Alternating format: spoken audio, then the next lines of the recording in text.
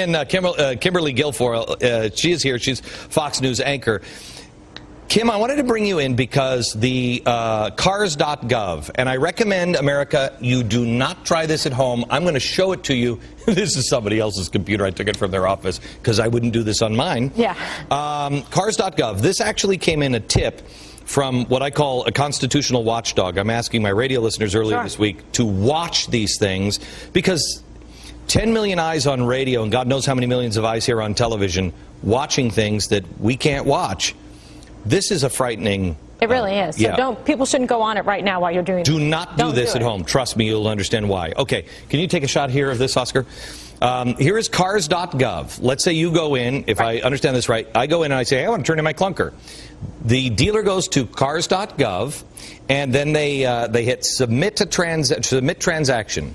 Here it says Privacy Act and Security Statement. And you're just like, oh, it's a Privacy Act of 1974. Whatever, I agree.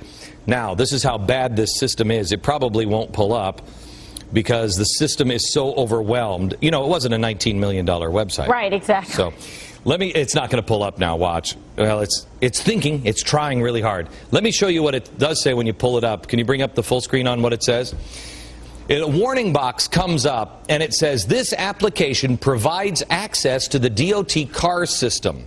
When logged onto the car system, your computer is considered a federal computer system, and it is property of the United States government, or any or all uses of this system, and all files on this system may be intercepted, monitored, recorded, copied, audited, inspected, and disclosed to authorized cars, DOT, law enforcement personnel, as well as authorized officials of other agencies, both domestic and foreign. Good God Almighty. Could it be any more broad and frightening? Here you are trying to be a good citizen and make a charitable contribution, do something that's good. And guess what? They are jumping right inside you, seizing all of your personal and private information. Yeah, not and just that. And it's absolutely legal, Glenn. There's nothing. You know what? In a million years, I wouldn't click continue. You can't.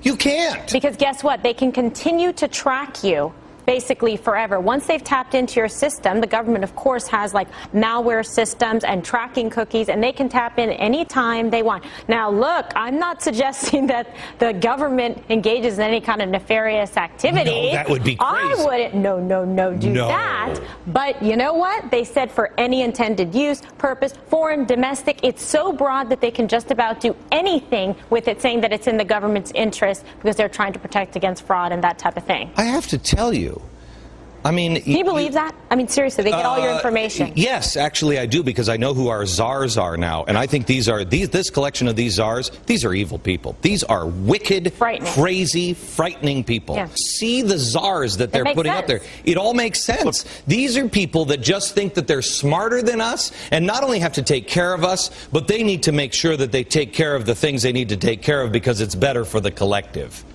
No, I agree that this is all very troubling. And let me give you a hard example of this. Say you use Skype or some other internet phone system, right?